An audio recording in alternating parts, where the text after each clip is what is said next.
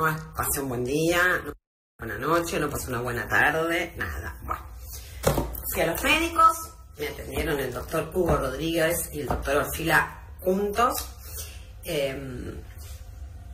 es sencillo, me tengo que operar, tengo un colesteatoma o algo así, sería como una bola de no sé qué en el oído medio.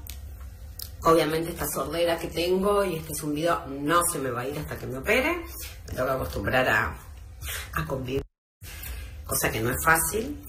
No tiene nada que ver lo que tengo con la gripe, con la meningitis que tuve y todo. Gracias a ese cuadro parece que se destapó este otro, ya lo tenía desde antes. Son estas cosas de la vida que pasan para que te des cuenta. Bueno, yo sigo sintiendo esta sordera, todo este zumbido que me está enloqueciendo, cosa que hace que yo sienta toda esta parte como, viste, rara, dormida. Igual ahora voy a volver a ver bien la imagen, porque esto puede ser o congénito o otitis mal curada. Hablo mal porque me cuesta hablar con esto de la sordera.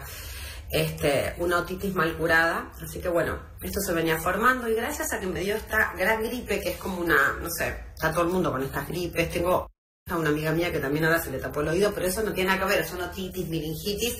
Gracias a todo ese cuadro se ve que se me inflamó mucho el tímpano y salió esta situación. Así que bueno, ahora estudios, me falta otro más de la audición, tengo que volver a ver al doctor Orfila, obviamente él me va a operar. Como es en el oído medio, no se entra por acá, me van a operar por acá atrás. Y acá estoy, amores, agradezco la preocupación, mensajes, todo. Bueno, mi cuadro es igual, sigo con el zumbido, sorda. Creo que hablo mejor, yo no me escucho bien, pero un poco tomada. Yo creo que de la gripe, sinusitis, y todo, ya estoy curada. Igual sigo con los tratamientos de medicación. Bueno, ayer conté todo, hoy por fin, 18:30, me hacen la resonancia en la cabeza con anestesia. Me lleva Dieguín. Ahora nos estamos por ir a hacerme el prequirúrgico, así que bueno, estoy contenta porque me estoy ocupando.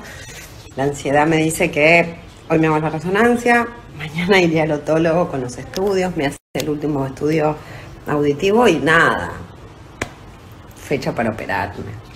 Así ya nos sacamos los problemas de encima. Los leo, los amo. Ayer pasé un lindo domingo. Me trato de entretener, como si nada pasara, toritas, vida. Me hago tantas cosas de belleza que me estoy ilustrando. La casa, ordeno, limpié las cenas. Ayer lavé el auto. Tengo que matar el tiempo. En esto te das cuenta la gente lo que es. Fuera de que casas un velorio, Diego me mira con cara de circunstancia. ¿Por qué los hombres se asustan tanto? Qué importantes somos en el fondo. Bueno, con esto te das cuenta quién te quiere y quién no. O quién te quiere bien y cómo es. Amigas todas pendientes, la gente divina, los mensajes. La verdad, los amo. Ayer vinieron Gaby y Andrea, dos íntimas amigas mías, todo el día a tomamos el té. Hicimos picada y cenamos, todo así tipo ¡bum! De corrido. Las quiero. Cuando vinieron yo tenía una cara medio patética, pero cuando se fueron, claro, porque hablando y entretenida, me olvido del zumbido, que me está enloqueciendo. Bueno, ahora estoy dando una vueltita en el jardín, me voy a hacer el prequirúrgico, 8 horas de ayuno, a las 10:30 comí lo último. Así que bueno, hoy no voy a trabajar. Extrañenmela. Mañana claro que voy a ir a trabajar, tengo que hacer vida normal y entretenerme. Obviamente no me puedo mojar.